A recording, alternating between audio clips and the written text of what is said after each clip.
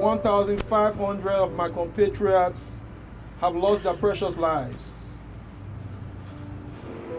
Many of our healthcare workers who have been in the front line of this battle have lost their lives to this disease because they did not have the necessary protective equipment. The pharmacies empty.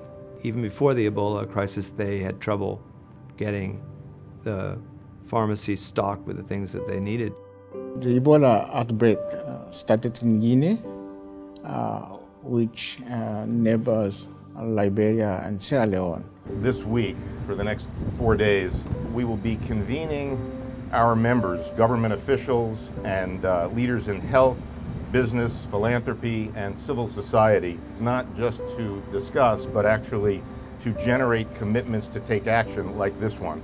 So here we are, the day before CGI begins out at JFK.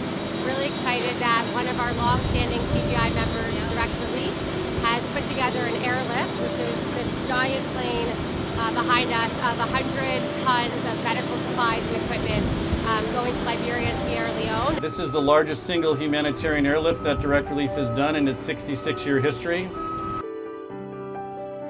The coalition has come together to build back a health system for remote villages while responding to Ebola.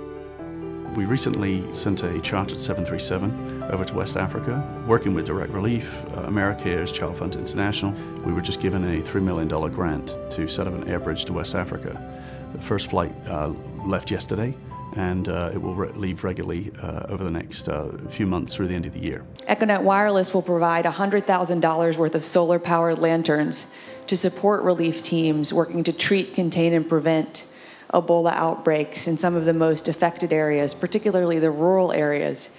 There's so many things you can do to support, even if you're not there physically. Those who have a communications band can help to disseminate messages on what is the best way to contain this disease and not fall prey to it. Donating protective gear or money to purchase, even hand sanitizers.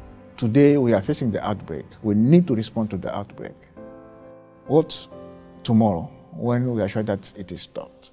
Ebola is not just about Ebola, it's about the health systems that needed strengthening in the past and now desperately need to be rebuilt and strengthened. There's got to be a new way of doing this work, in other words, and Ebola is a reminder. We're incredibly grateful to our CGI members for responding to this need. This is only the vanguard of helping Liberia, Sierra Leone, and Guinea build robust, resilient health systems to better meet the next crisis whenever it comes, and also the ongoing health needs of their population. This is not a West Africa problem. This is a world problem. And so the sooner the world comes together, you know, to really back up these countries, the better.